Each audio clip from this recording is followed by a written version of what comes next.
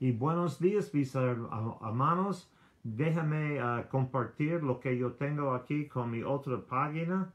Pero yo no puedo hacerlo. Yo no sé cómo hacer ahora mismo. Tal vez yo puedo hacerlo aquí. No. Oh, yeah, I can do it this way. No, yo no puedo. Yeah, yo puedo.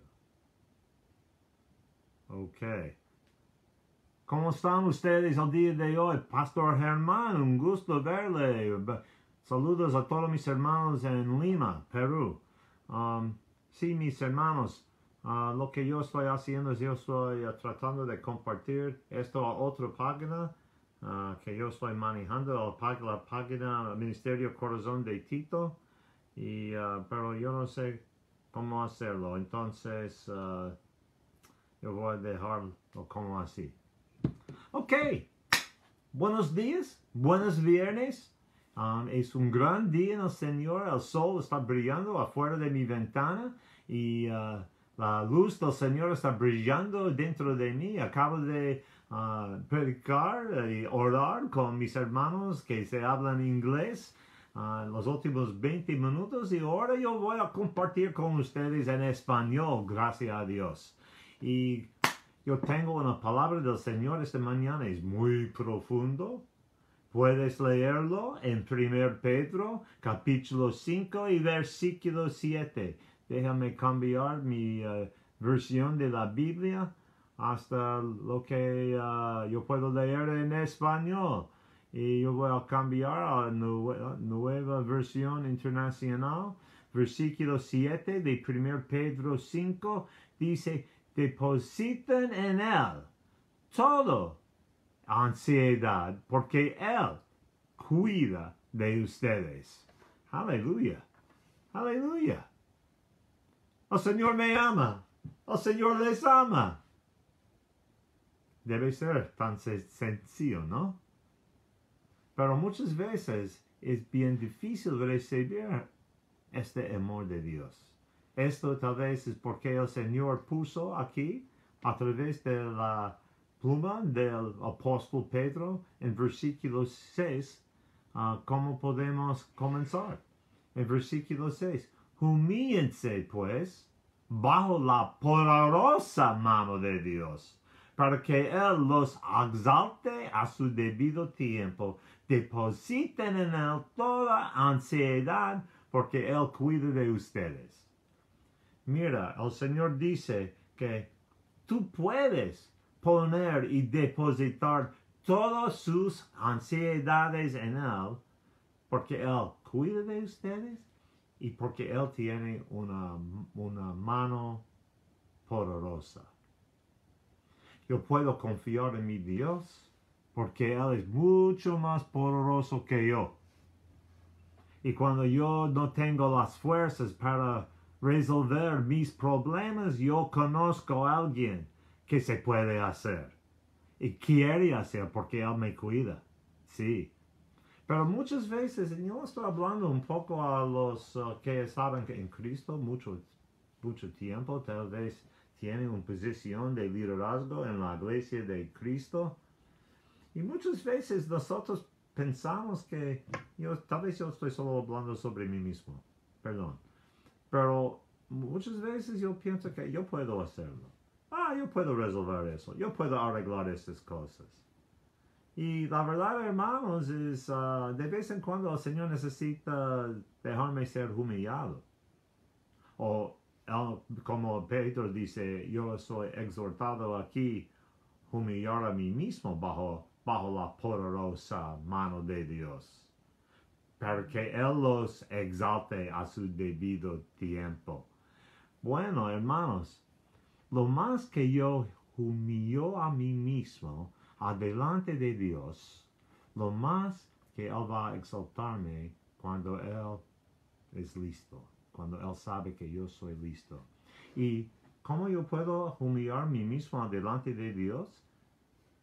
En algunas formas tenemos que humillar nosotros mismos adelante de otros cristianos. Por ejemplo, yo quiero compartir con ustedes que yo soy un líder de un grupo de pastores en mi región aquí en Florida Central. Y más que 7 años yo he sido el presidente de este grupo, pero yo no uso este título. La verdad es que yo no quisiera compartir eso en inglés, porque yo no quiero que mis hermanos entiendan lo que yo voy a compartir. Yo he servido a estos pastores con mucha fuerza los últimos 7 años y con mucho gozo. Pero ellos muchas veces no entienden que yo estoy sirviéndoles. Ellos piensan que tal vez esto es solo lo que Tony hace. Y no hay mucho agradecimiento de vez en cuando. Yo no estoy quejando. Yo estoy contento. Porque todo lo que estoy haciendo es para el Señor. Es para su gloria. Yo no quiero la gloria. Sí, hay una parte de mi carne que quiere la gloria, pero yo estoy matando esta carne cada día. Tenemos que servir y buscar los intereses de los otros, que el Señor puede ver a nosotros y decir, bien hecho. Él tiene mi corazón, Él conoce mis caminos, porque esto es exactamente lo que yo hago, el Señor quiere decir. Y eso es como el Señor nos sirve. Amén.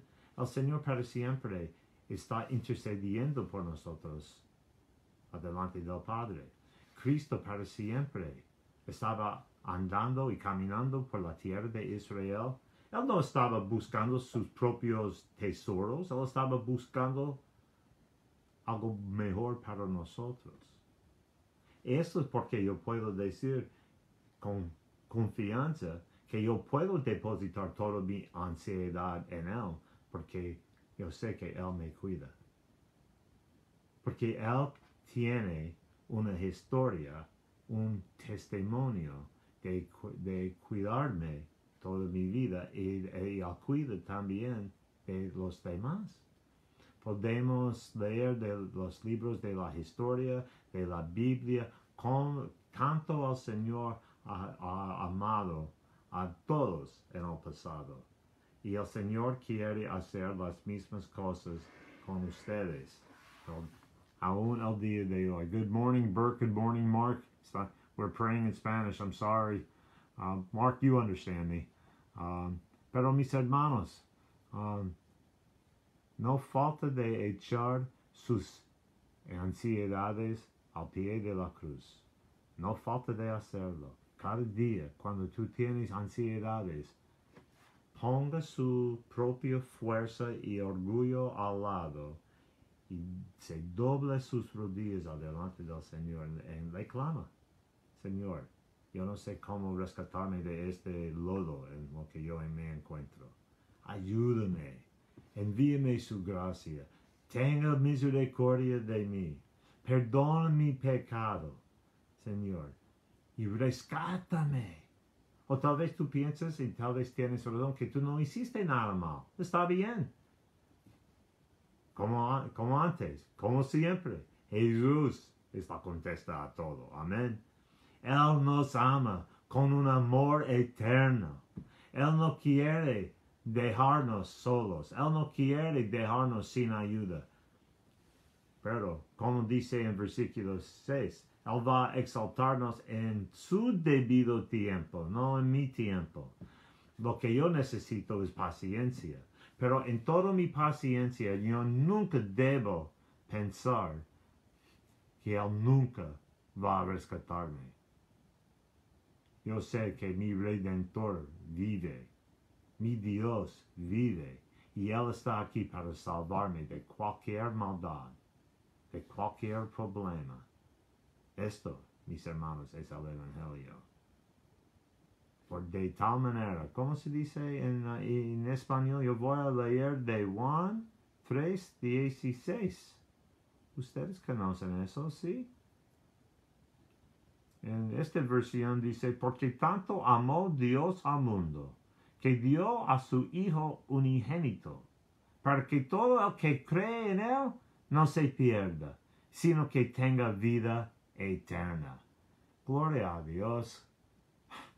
Gracias, Señor, que tú me enviaste lo mejor que tú tenías, lo que es su Hijo unigénito. Gracias, Padre. Porque tú no ores conmigo. Gracias. Y le diga, gracias, Padre, por enviar su Hijo para pagar el precio para mis pecados y para rescatarme de todas las cosas malas. Gracias, Señor. Este espíritu y actitud de acción de gracias es lo que necesitamos si vamos a humillar nosotros mismos delante de Él. Y también si vamos a tener la libertad de echar todas de nuestras ansiedades a Él. Señor, yo oro en el nombre de Jesús, Señor, que tú saques de mis miradores el día de hoy, Señor, y de yo, Señor, cualquier sentir de orgullo, Señor. Saca este espíritu de orgullo afuera de nosotros en el nombre de Jesús. Señor, déjanos humillar nosotros mismos delante de ti, Señor, que nosotros podemos recibir ayuda de ti en nuestro tiempo de necesidad. En el nombre de Jesús, yo reprendo este espíritu de orgullo religioso en el nombre de Jesús. Señor, ministra a mis amigos ahora mismo, Señor. Ayúdales, Señor, a recibir su gracia como nunca antes, Señor. Más que nunca, Señor. Aleluya. Gracias, mi Padre, para su cariño para nosotros, que tú estás cuidándonos, Señor. Gracias, Señor. El Señor nos dice que si no entramos, si no actuamos, si tenemos la fe como un niño, nunca podemos entrar al reino de Dios.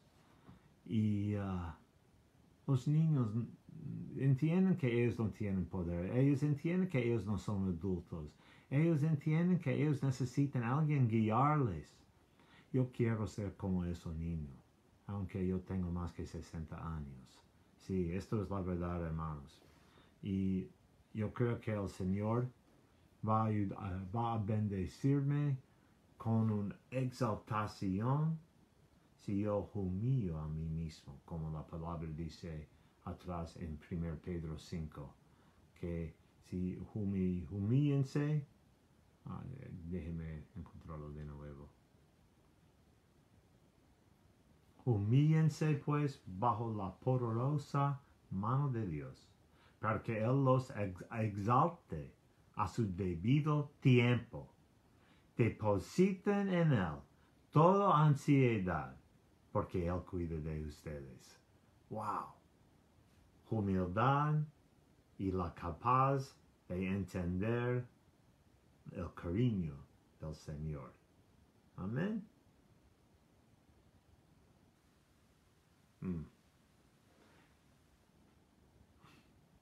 Hay una cosa más. El diablo quiere hacer lo que él puede para separarnos de este cariño del Señor. Amén. El diablo no tiene derecho a hacerlo, sino es lo que nosotros le damos, ¿no? Entonces, mira aquí el próximo versículo. Versículo 8 en 1 Pedro 5.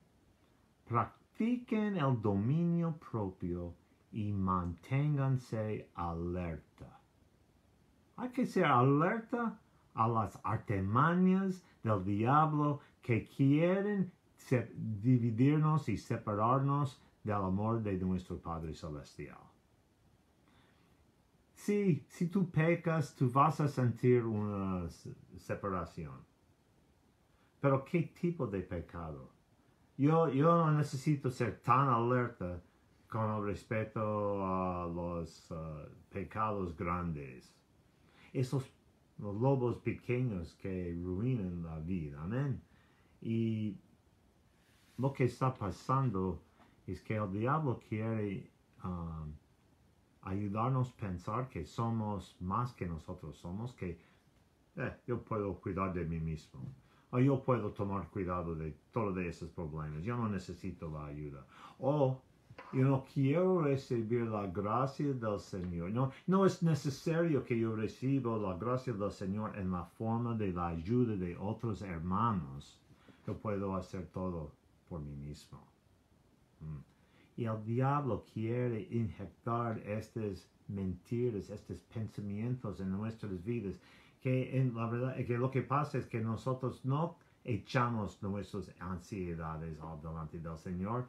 Nosotros los mantenemos aquí pensando que yo puedo hacerlo mí mismo. Yo soy fuerte, yo puedo hacerlo. Esto es orgullo, hermanos. Busca la gracia del Señor en la forma en la que Él quiere entregar. Sí, tal vez hay alguien en su iglesia que tú no le gusta mucho, pero tal vez Él será el herramienta de ayudarle en su problema. Ay, porque el Señor nos ha puesto en un cuerpo, es su cuerpo. Y cada persona es un miembro de este cuerpo. El dedo tiene un propósito cojo, tiene otro, nariz, todos tienen su propia función. Y, perdón.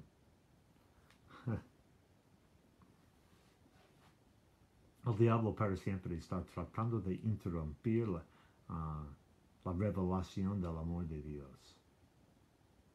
Pero yo estoy aquí para animarles. El Señor nos ama. El Señor quiere tratarnos con más bien que nosotros podemos imaginar. Es la verdad, hermanos. Entonces vamos a orar una vez más. Y el Señor, vamos a clamar que Él nos ayude. Yo sé que sus vidas son difíciles, especialmente los que están bajo de toque de queda o cuarentena de otro tipo. Hay falta de trabajo, falta de plata.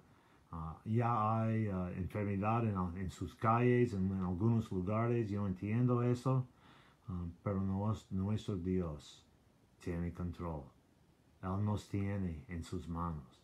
Y Él nos cuida. Y Él va a proveer para sus hijos. No tengan ninguna duda. Padre en los cielos, en el nombre de su Hijo Jesús, Señor, estamos clamando a ti esta mañana, Señor, con certeza que tú nos amas. Gracias, Dios, para su cariño para nosotros. Señor, nosotros sentimos al día de hoy, Señor, que nosotros somos frágiles, que somos débiles y vulnerables, Señor. ¿Qué podemos hacer, Señor, cuando hay una plaga tan fuerte afuera de nuestras puertas, Señor? ¿Con qué podemos hacer, Señor, cuando no pudimos trabajar ni recibir diezmos para más que 2 meses, Señor? ¿Qué podemos hacer si tú no nos ayudas, Señor? Pero, Señor, creemos en ti.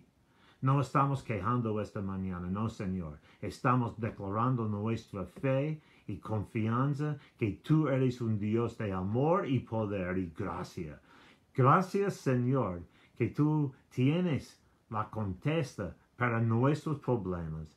Y, Señor, que tú estás enviando esta contesta a nosotros ahora mismo. Señor, creemos, Señor, que nuestra contesta ya ha llegado. El pan ya está por la mesa en la cocina, Señor. Gracias, Señor, que la plata para pagar el alquiler está en mi mano, Señor. Gracias, Señor, para los milagros de provisión que están haciendo ahora mismo, Señor. Yo creo en ti, Señor.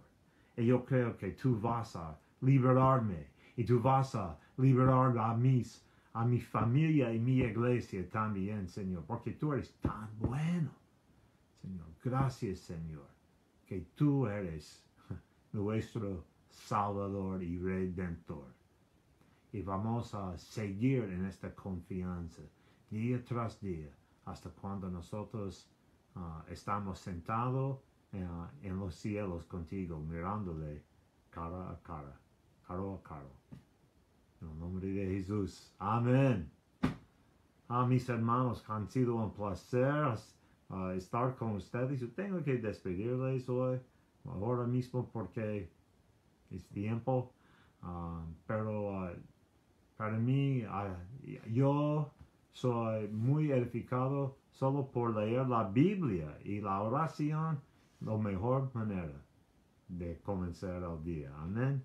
Que el Señor les bendiga, que el Señor les llena con su gracia y que ustedes vean milagros, muchos milagros del amor de Cristo al día de hoy. El Señor les bendiga. Hasta mañana a las 10 para las 8 en su hora.